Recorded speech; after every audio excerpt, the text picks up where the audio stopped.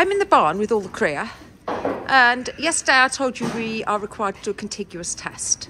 Now, TB is fairly prevalent in the UK amongst cattle herds, and so there's very, very strict monitoring systems. So farms in my area have compulsory TB tests on all their cattle every year.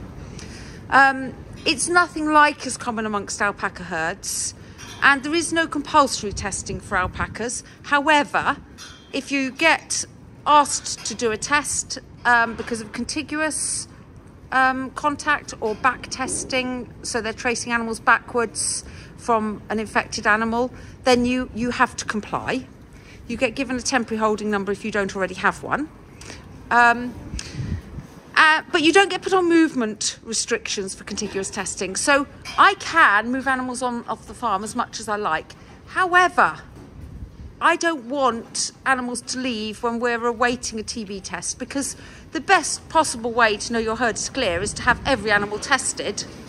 And so we are going to wait. There's about 10 cria that were due to go out in the next 4 weeks or so.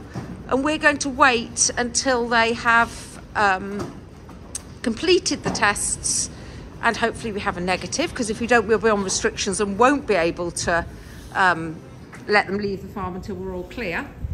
But we're going to wait until those tests are completed. So I've now, I hope, contacted all the owners who are awaiting their cria, and they're all happy to wait until we definitely have a clear test, which is biosecurity for them too.